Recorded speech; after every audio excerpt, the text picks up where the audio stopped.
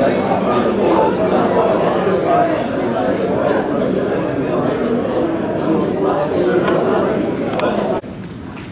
y'all all so much for gathering at this wonderful social here in Manning. We are thrilled.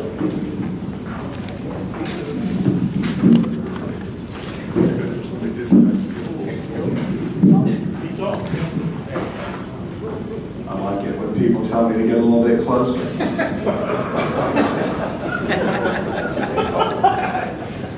I tell people that I love to come to the Francis Marion. It's a reunion with new friends and wonderful old friends. And I don't mean age chronological old, but I mean friends forever. And so looking out on the crowd, I just see so many people I know, and I thank you from coming from as far as Wisconsin and Massachusetts and all the way from Pineville, South Carolina, and Rudolph, and Leon's up here from Mount Pleasant. And he's adamant about being from New Hampshire and places like that too. Vermont. Where is it? Anyway, I was sitting in my office one day 3 years ago, minding my own business and doing nothing to be offensive. And the governor called me up on the phone. Well, the governor ever only calls you for one thing, and that's because he needs money. And so it's really thrilling to get a call asking for a donation. But actually this time he said, you know, Charles, is a new commission to celebrate the 250th anniversary of us beating the British of the birth of our state and the birth of our nation. The General Assembly has passed a law, and I get to appoint the chairman. And so, you know, I thought about it about 15 seconds, and I said, gosh, you know, that would be fun. I think I'd like to do that. I had no idea how much work it was going to be. And I also have 13 other amazing and wonderful commissioners who were appointed, most of whom I did not know, but who are people from all over South Carolina who have a common vision. And that vision is simply that we need to tell the Southern campaign stories about how the world was changed by the victory of the Patriots in the South, and how that reverberates today of freedom-loving people who look back on our experiment with self-determination and freedom from a colonial power. Secondly, having done this kind of event many times, I knew that there was a core group of us sitting in this room who already know the story. But most South Carolinians don't know the story. And they don't know the story mostly because it's not well taught in the public schools, or the private schools for that matter. And so we formed this revolutionary commission, and we were thankfully given a pretty vague legislative charter. Well, Charles Baxley, being a lawyer, loves a vague charter. And so one thing we did is took a look around how long it took us to get to victory. And some folks think that on July the 4th of 1776, the ink dried the Declaration of Independence, and it was over. Well, we in South Carolina know better than that. It was not until December the 14th of 1782 that the ships sailed out of the Charleston Harbor, taking the last remnants of the British Army and evidence of colonial rule away from us. And those folks in New York City were still burdened by about six more months of British occupation. So our commission has voted to celebrate, to focus on the period starting when the activities leading up to the Revolutionary War, which is in our history now, to the British sailing out and the ink on the Treaty of Paris is dry. And so this is our self-imposed charter. Number two, we want to take the responsibility of discovering and telling our stories. Now guess what? Our stories are not just the storybook versions. We have winners, we have losers, we have oppressed people. We committed almost genocide in some cases. There were murders, there was civil war. It is not a clean, little, pretty story. So if you think of the great Hollywood masterpiece, Gone with the Wind, telling a complicated story of relationships between people, good, bad, the bloody part of war, the nasty part, but also the wonderful ideas, the wonderful freedoms that came out of it. Our Constitution of 1778 disestablished the Church of England as our official church, that the sheriff could come get you and put you in jail for not paying taxes to support. Now, that doesn't sound very American, but it took us a little while to figure that out. It took us a little while to figure out that representative government was the way to go, that we didn't need a dictator. So, mission: discover, celebrate, share, commemorate our victory in the American Revolution. Discover, celebrate, share, communicate the birth of our nation, the birth stories of South Carolina, and to tell our own citizens, to teach our own citizens the story. Because it's hard for us to get serious about it if everybody else doesn't know the same thing we do. The General Assembly, in their wisdom, gave us some partners, Parks, Recreation, and Tourism, who already spends millions of dollars a year on promoting South Carolina as a place to come and spend money. Cultural heritage tourism is a great economic engine. I want you to know that when my daughter graduated from college, she had gotten herself a full ride. So I told her she'd go anywhere in the world she wanted to go. She wanted to go to Egypt. So we went to Egypt. I didn't want to go there because it was pretty unstable times. Egypt doesn't have any oil. The number one driver of that country's economy is tourism. Their story is magnificent, I gotta tell you, it's magnificent. But our story here, we don't have any pyramids, we don't have any great river and Nile stories and tombs of Ramses and all that kind of stuff.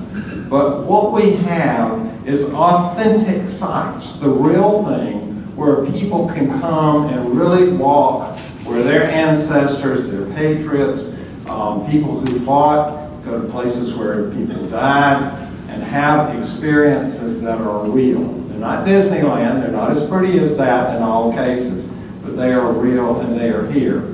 South Carolina is blessed with that. The second thing that we're blessed with, besides those authentic places, is that we have wonderful heroes and wonderful goats here.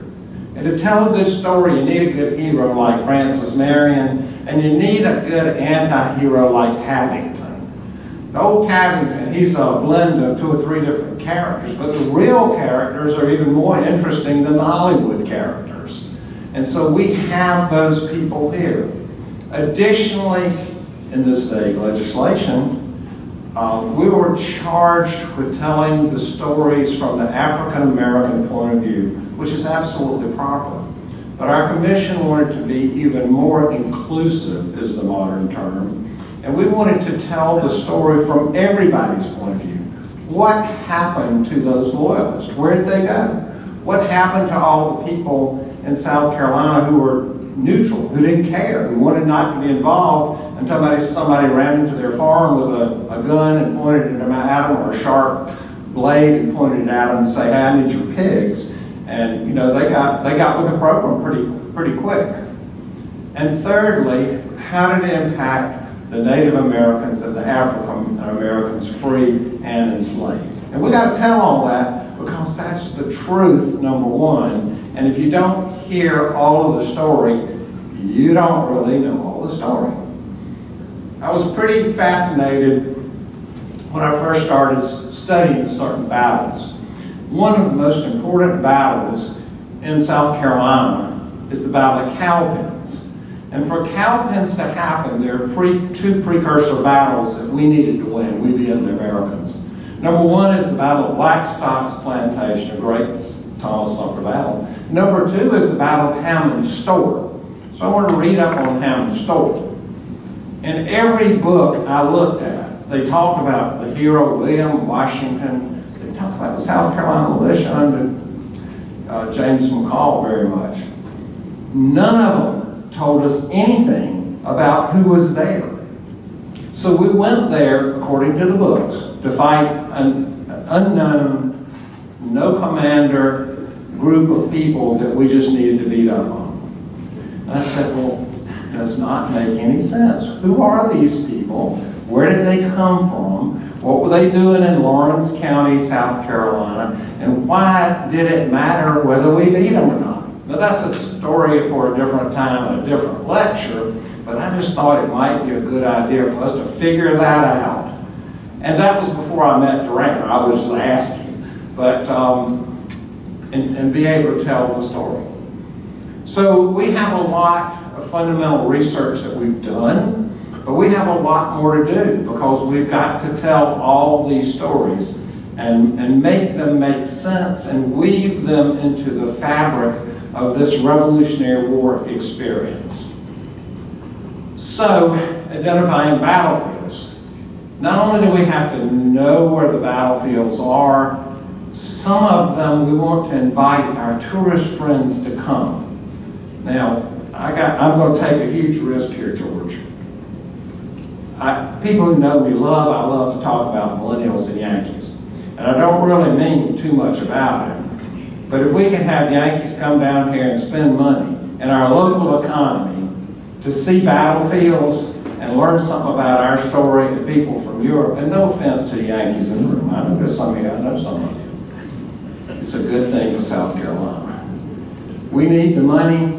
And thankfully, the American Revolution is spread all over the state. It's not all in Charleston. By the way, Charleston doesn't much need our help.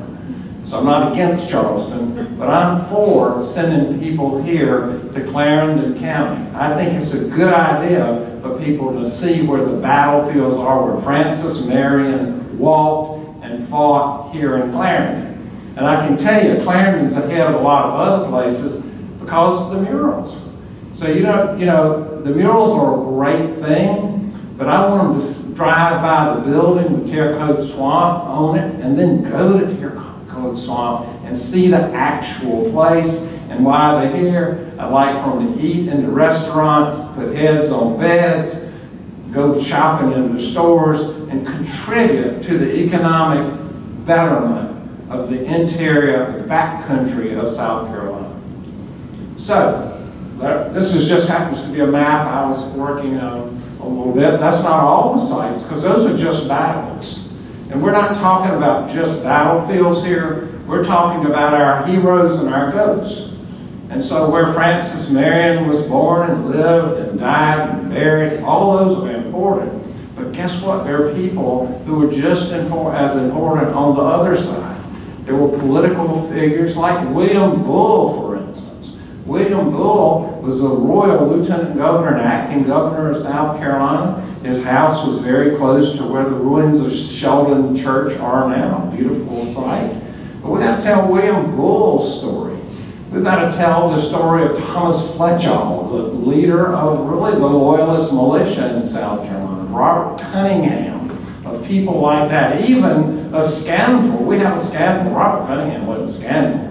He was elected by his peers in 1778 to sit in the South Carolina Senate. He did become a general of the Loyalist militia later, but his distant relative, I guess, Bloody Bill Cunningham, was a homicidal maniac, I think.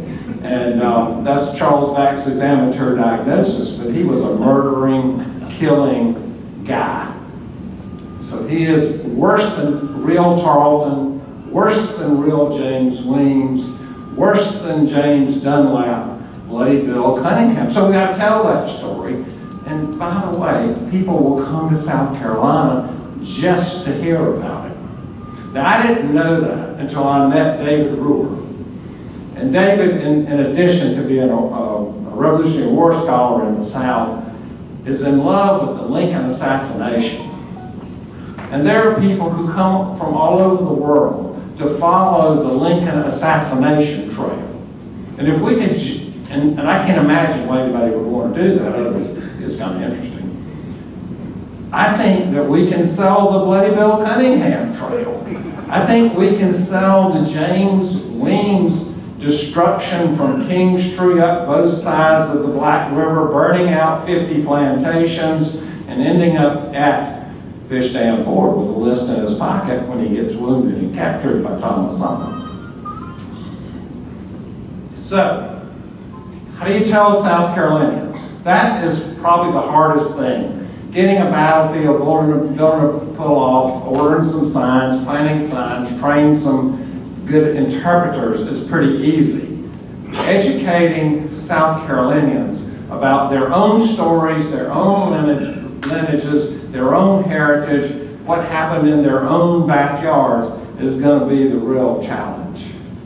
And I think that our commission will partner with some other extremely well-established groups like the Daughters of the American Revolution, who are way, way ahead of us on figuring out how to best educate people about our stories and what difference it makes to the world. So, we've got to tell them about women, children, Native American, African Americans, Loyalists in South Carolina's Revolutionary era. So, yes, it is fun to talk about Marion and Sumter and Pickens and William Moultrie and Governor Rutledge and all those folks, but we've got to talk about everybody else too. So, hopefully, we'll be forming some local committees because I am not going to go anywhere and tell people what they ought to do. There's enough of that in the government. What I want to do is hear what people who know the local areas, who know the local sites like George and Carol, tell us how they want to interpret the stories, and then I want to help them do that. I want Manning, South Carolina, to be a center because you were a center of activity in the American Revolution. Now we've gotten a little bit of start. You know, talking the Fish and Wildlife Service into using their Indian mound is not easy, but you know, they're talking, and so hopefully our partner Doug Bostic at the Battleground Trust and David Reuwer will be able to make some good headway there. We still have some sites that we know the names of, but don't know exactly where they are. And so that means library research, looking at things like Johnson's Traditions and Remembrances, like Drew did, and doing some real high quality archaeology so we can say this is the actual spot. This is where this happened. And this is where this happened in 1780 and 81. So I was thrilled at Drew's presentation. Drew, it was wonderful. And it's amazing.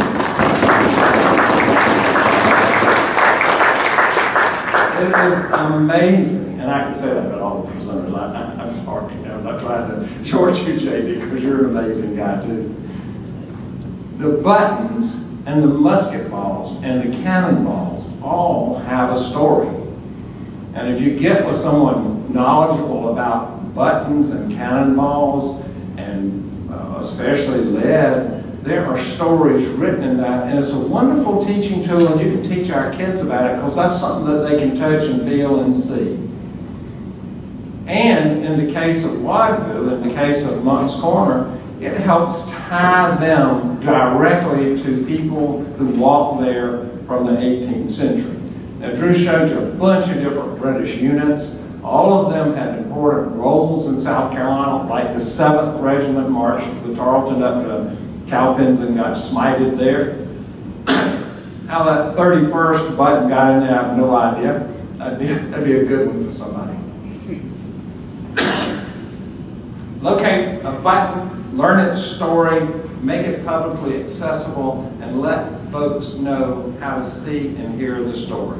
So one button can be what starts the discussion. Now, everybody can participate in this. And you get to choose, you don't need anybody to tell you. Find an ancestor, find somebody you are interested in find a grave, find a site, find a house, find a corner, find a place in the woods. Give that place a voice. Just give it a voice. Just be the spokesman. Be the person who can stand up and say, this is why this private soldier, who changed sides 3 times, by the way, this is what motivated him to act. This is what we know about him. This is what his contribution on both sides were. And if you go deep into these family records, and I am not a genealogist, you will find many people, a few actually claim pensions from both sides. Many people switch sides once or twice, and I can tell you this, if somebody has a sword to your neck, that is a powerful recruiting tool. I think I would sign up on either side who had that. Or if you're sitting 6 months in a rotting, rat-filled, disease-ridden prison hulk in the river in Charleston, and somebody comes and says, you can go to the islands, and you don't have to fight your neighbors, just fight down there in Jamaica or somewhere. That's pretty appealing, isn't it? Pretty appealing. So, tell a story, figure a story, jump on a research project that you like, and join your local people and make yourself a committee of 99 to discover and figure out how to make your local sites visitable